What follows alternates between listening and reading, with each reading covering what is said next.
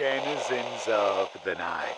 Welcome to another episode of the macabre, the terrifying. Broadcasting live from the deepest dark inside your bedroom closet, I will be your guide through the witching hours. Tonight, we have somewhat of a telltale heart situation on our hands. Have you ever seen something so shocking that the image of it feels like it's burned into your brain? When you close your eyes or have a quiet moment, that thought or image forces its way unbidden into your mind. Tonight's protagonist has just such a thing happen to them after a traumatic car accident that resulted in the other driver losing his life. It's not uncommon to project your fears or trauma into the world around you, and sometimes even see things from your imagination. But what if those things you see grow more tangible and not less? What if the things you think you see in the dark could hurt you? This story is called Dying People Don't Smile and was written by Sean Marquez Moore.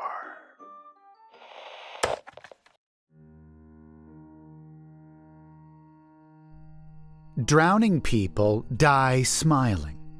That was a popular "did you know" when I was a kid.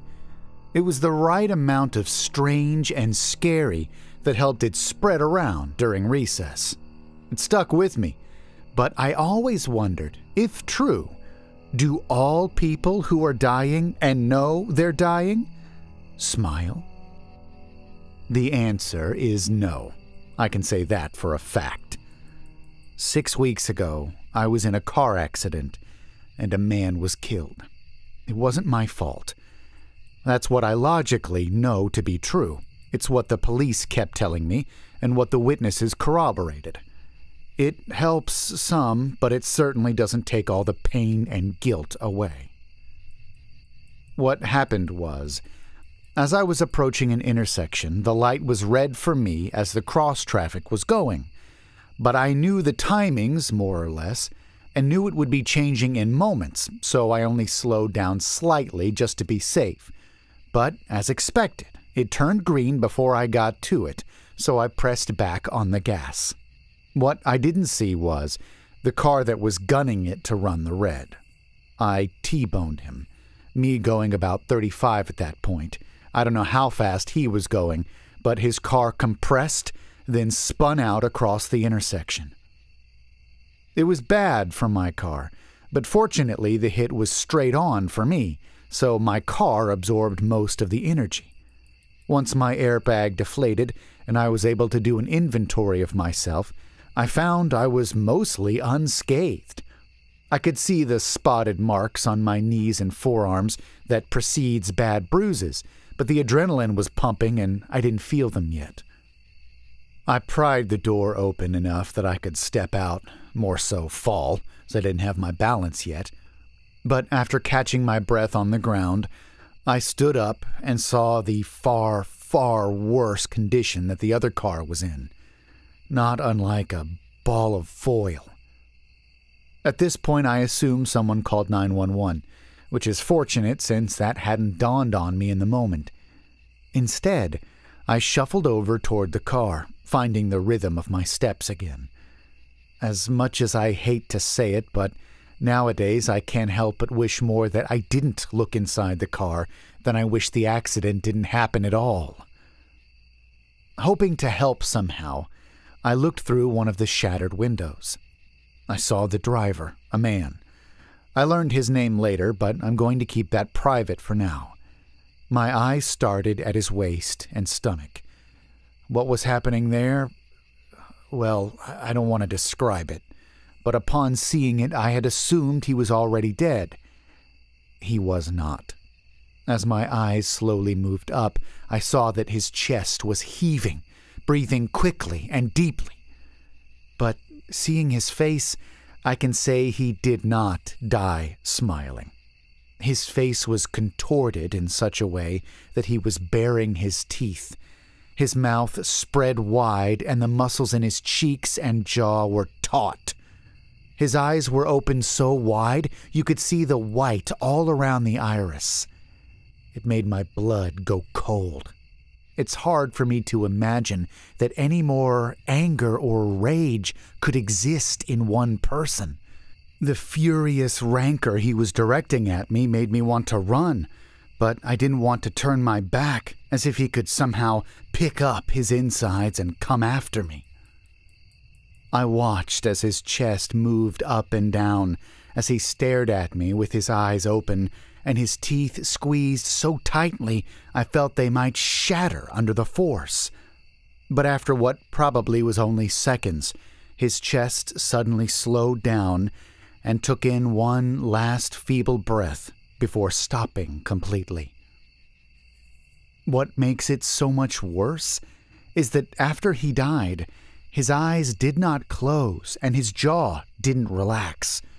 The muscles in his cheeks and neck were just as tight and flexed as they had been before. I started to back up, but I still didn't dare turn my back to him, frankly just as afraid he might get up. Eventually, the paramedics came. Police made reports and whatnot.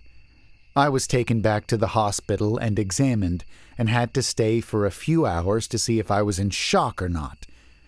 And when they had learned a man had died, I had to talk to someone I believed to be a psychiatrist. Early the next morning, I was able to go home. But things got worse for me.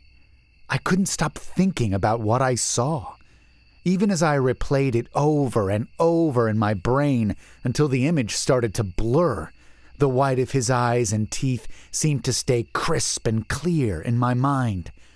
The way he died and remained so tense, his jaw so tight, made it feel like the anger he felt didn't stop when his heart did.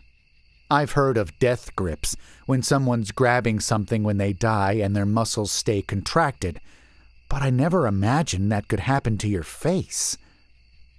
Because of the endless amounts of business with insurance, I did hear his name probably 3 to 4 dozen times in the next couple weeks.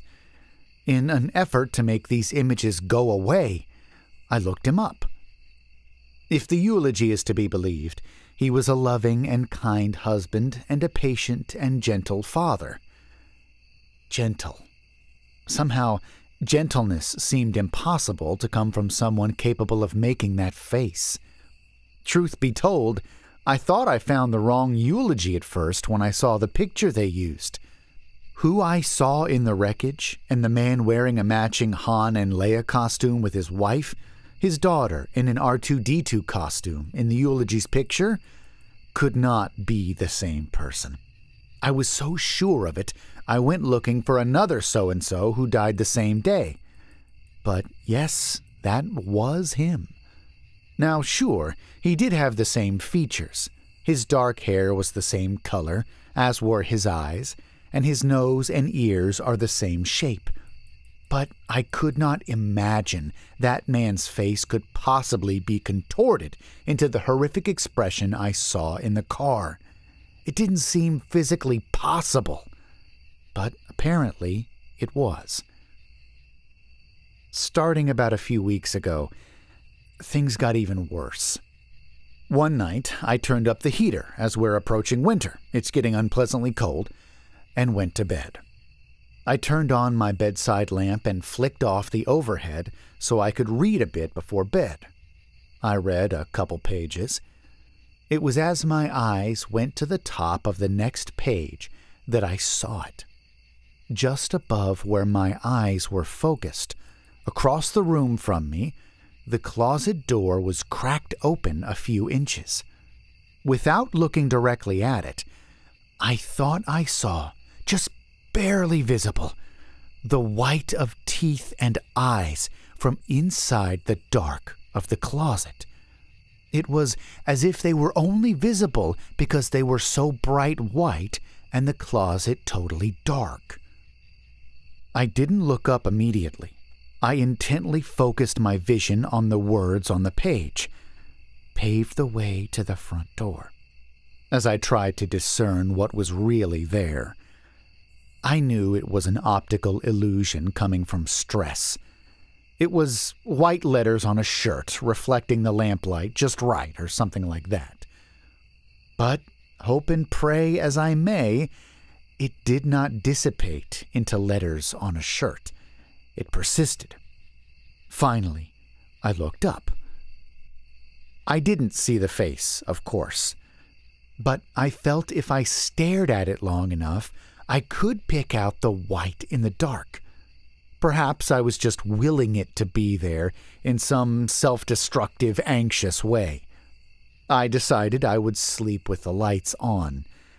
But first, I turned on my phone flashlight so I could cross the room to the light switch. When I shined the light into the closet, I fortunately saw no one.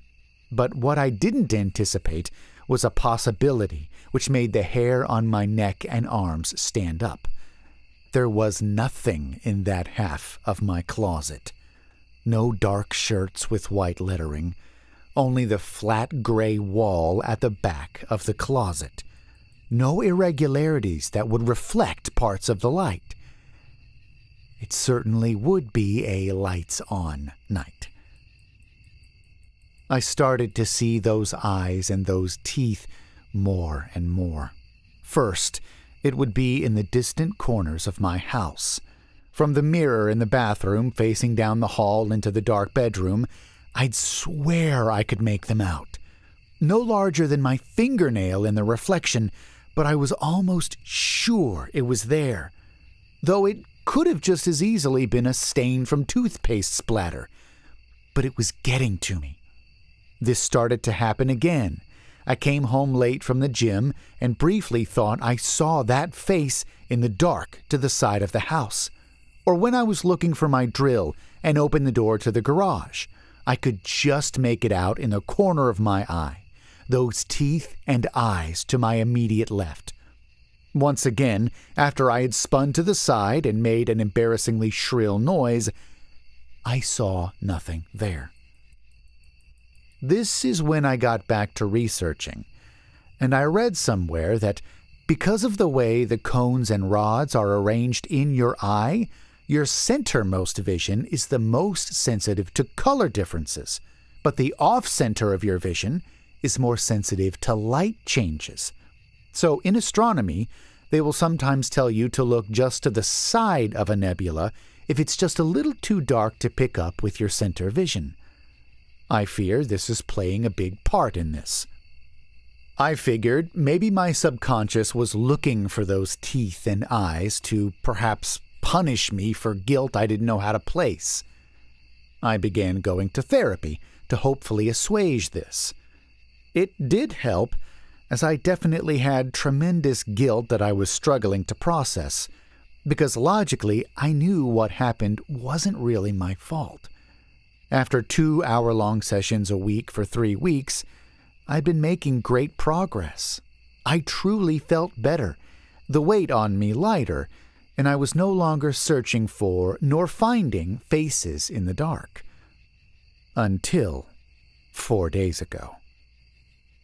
In my last session, as I was talking to my therapist, having some final words in those last 5 minutes, intent to use every minute I was paying for, but also not really trying to dive into anything deep before I had to leave, I was rambling on about some fixation of mine, when my eyes wandered over to the coat closet behind my therapist, where I saw the most defined white teeth and eyes I had seen yet.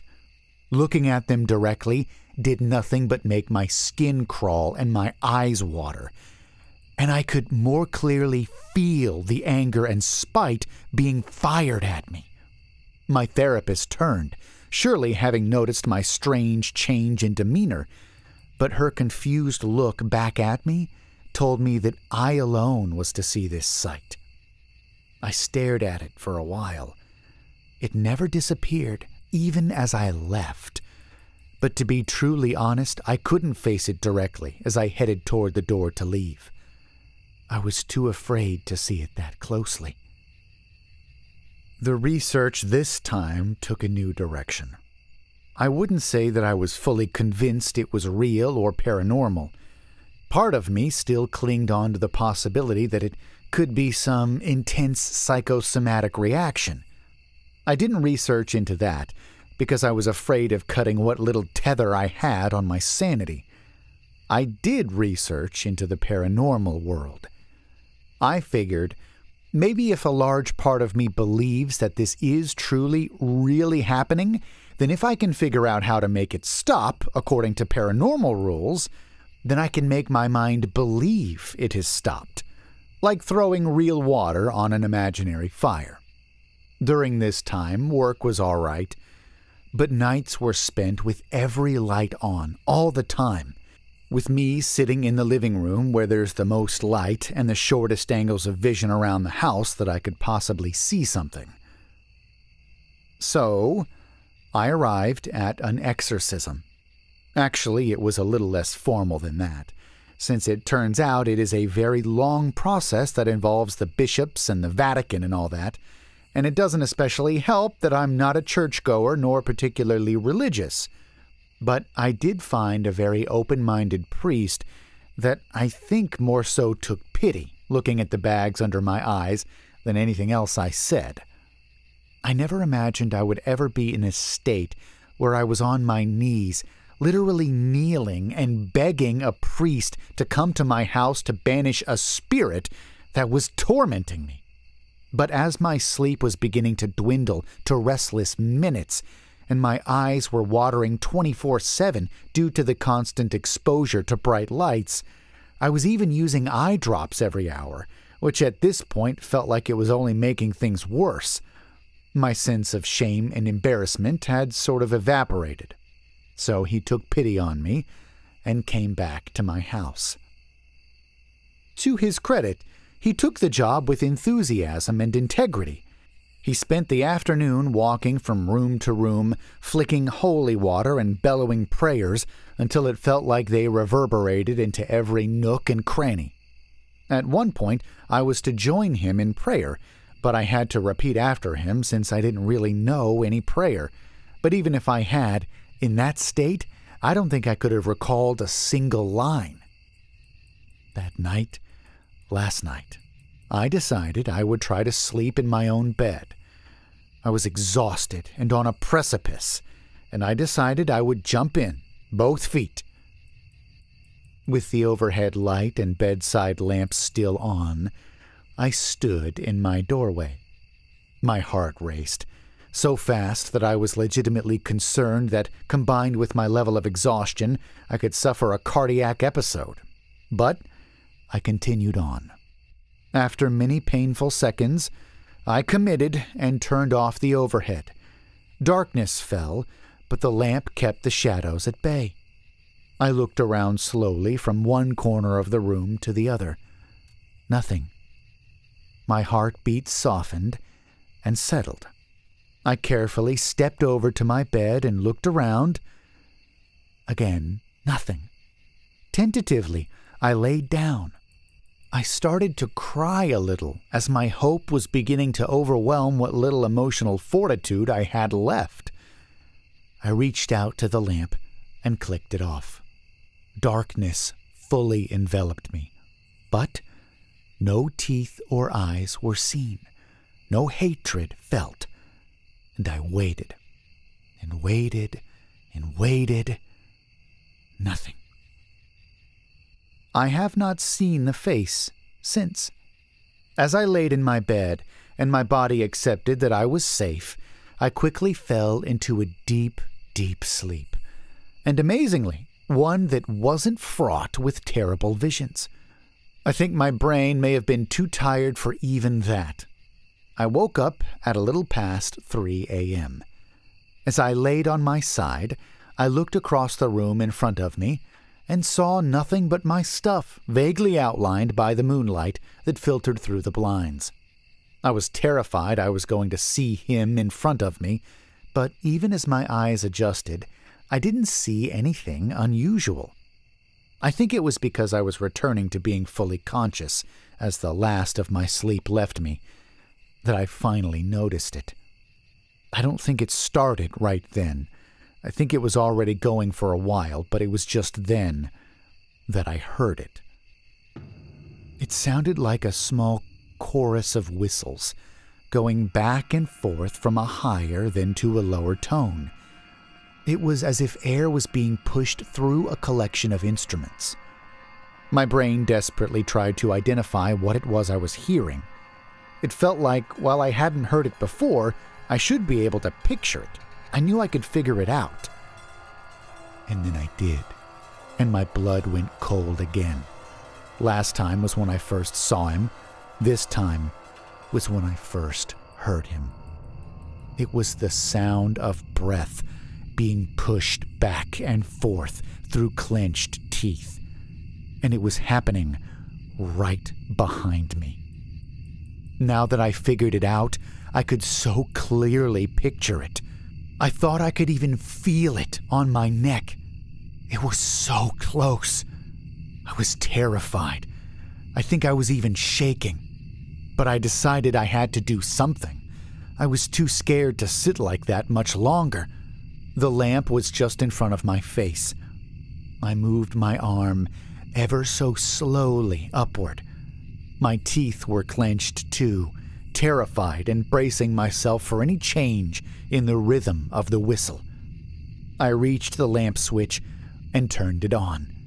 If I hadn't been sure what I was hearing was actually there, then I certainly was, as the silence filled in the space it left when it stopped. Deafening proof that it had been there. It was gone, and I have not seen or heard it again since last night.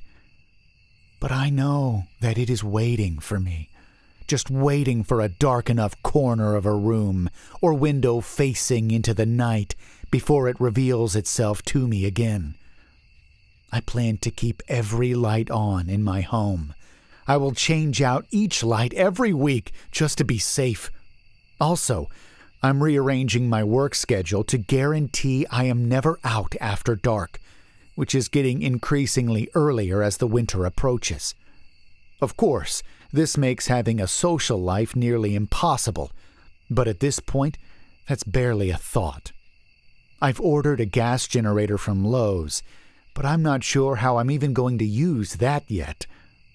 My big fear is that around this time of year, when the snowstorms start coming in, old power lines under the weight of new snow will often collapse or disconnect, plunging neighborhoods into the dark. This had never been more than an annoyance, but now the threat of these late-night outages terrify me. I bought the generator, but I'm not sure how to set it up in a way where I have guaranteed light all the time. It seems like the best case is a few moments of dark before the generator kicks in. As I sit here, I have an obsessive nagging feeling that if the lights go out, even for just a couple seconds, I won't be there when they turn back on. The irony, of course, is I, like many kids, was terrified of monsters in the dark until I got a bit older. Now, I don't know if there's normally monsters in the dark, but I know this one is.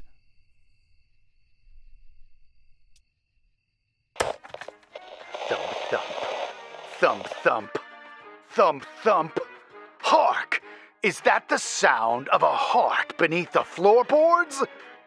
No, it's the demon in my closet, impatiently tapping his foot, breathing all hard through his teeth and waiting for me to turn out the lights so he can spring upon me. Ugh! The sense of escalation in this story really drives up the dread, doesn't it? At first, the teeth and eyes are nothing more than suggestions of a shape in the back of the closet.